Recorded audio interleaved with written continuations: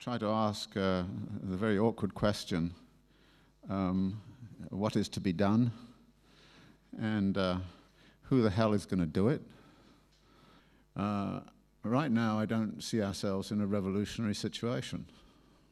And I think part of the issue in this conference is to try to talk about the different social formations that exist and how those different social formations might be entrained into political activism, so that the traditional answer as to who the hell is going to do it is the proletariat.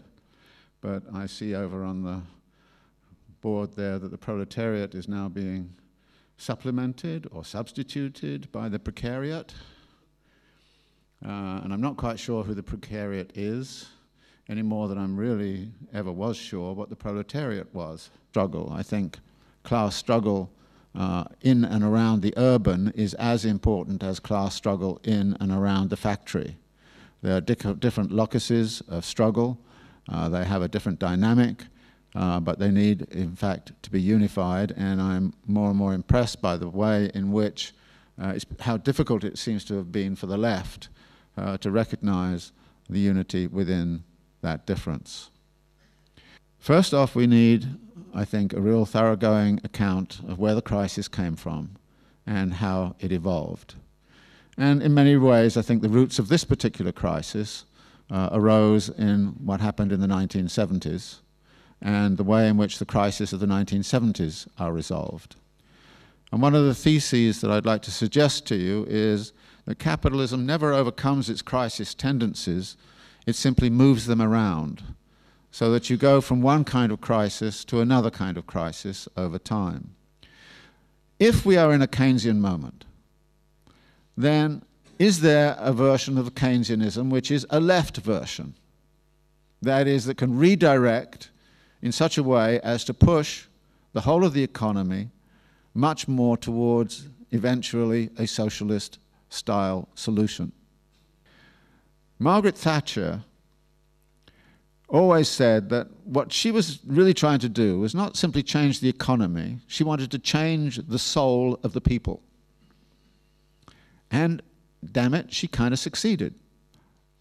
If we're not in a real revolutionary moment, then what is to be done? In what directions are we going to push the Keynesianism, the opportunistic, class-based Keynesianism that we're now getting? In other words, the issue to me is not whether you reject Keynesianism altogether.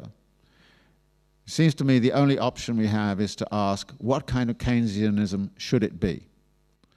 The question of what is to be done and who is going to do it are so tightly tied together that only at this point, when we start to think about the who, we recognize that the who doesn't yet have the vision even to push Keynesianism towards a more socialist direction,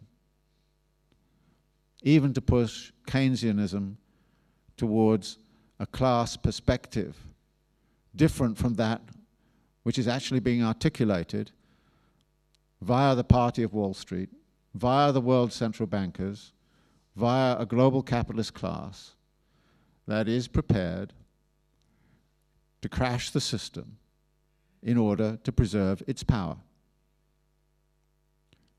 To me, that is, if you like, the nature of this moment. And it's one to which we have to collectively respond.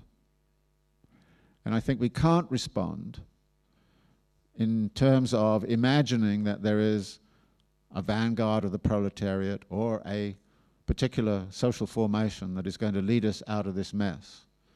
This is something that's going to have to be built through coalitions. Coalitions in the workplace and in the living space. Coalitions which stretch across a whole set of differences, but at the same time is able to see what I think we all should be working towards, which is to understand the unity that potentially exists within all that difference. Otherwise, if we can't do that, then the Keynesian moment will be used in a different class direction. And that seems to me to be where we are headed right now, because we have not yet constituted a movement that can prevent it moving in that direction. So that is, if you like, the message I would like to convey. Thanks.